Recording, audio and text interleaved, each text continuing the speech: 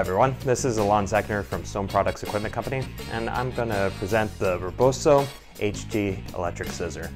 When I talk about fiberglass cutting with my customers, there's really two great ways to do it. Pressure style cutting with the Alpha style blade and with electric scissors.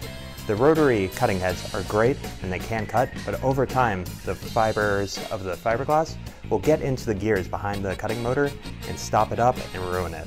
So I always suggest something heavy duty, compact like the Robuso scissors. This model, the Robuso HG scissors, is variable speed along with a 12-volt battery that is for long hours of production.